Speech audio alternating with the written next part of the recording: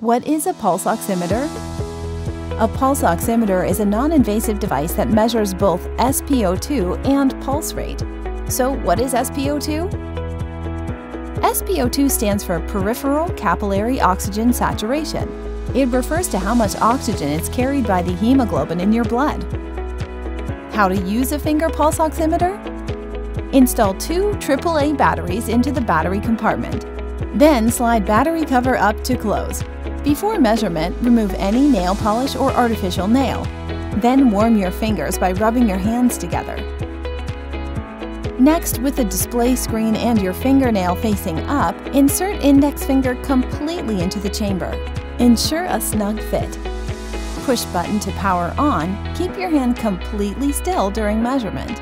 Wait 10 seconds for your results to stabilize. The pulse oximeter will now display your blood oxygen saturation level, pulse rate, and pulse strength. A strong pulse strength produces more reliable results.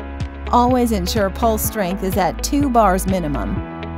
Blood oxygen saturation level registering between 95 to 100% is considered normal. The normal resting pulse rate is between 60 to 100 beats per minute. There are multiple factors that can affect the accuracy of your reading. These include poor blood circulation, cold fingers, nail polish, long nail, and excessive ambient infrared light.